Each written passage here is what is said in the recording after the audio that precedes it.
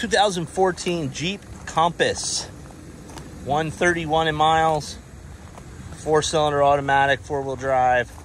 Just got it washed up. Not a perfect car, cosmetically. I'll show you the stuff. We don't hide anything here, but I want to show it to you because this thing runs really well. Got a little smudge on the side.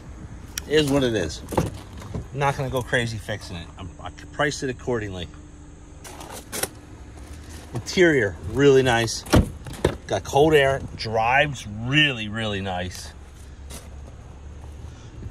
PA inspected, I think until June of 2025.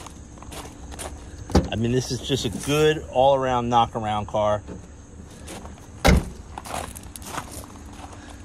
Sitting on good tires all the way around. Got good brakes all the way around.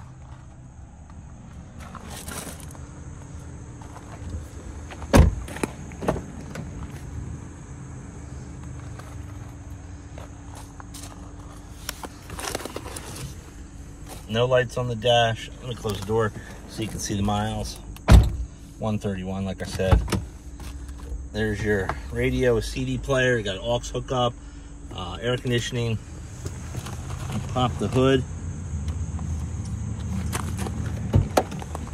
I did notice that the little seat panel there is broken. It is what it is. It's a used car. PA inspected.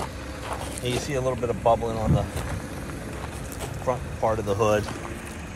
Kind of common on these. Some stone chips. Let's see.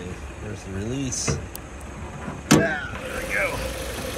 But the motor sounds really, really nice. Someone hit it with some detail spray and stuff.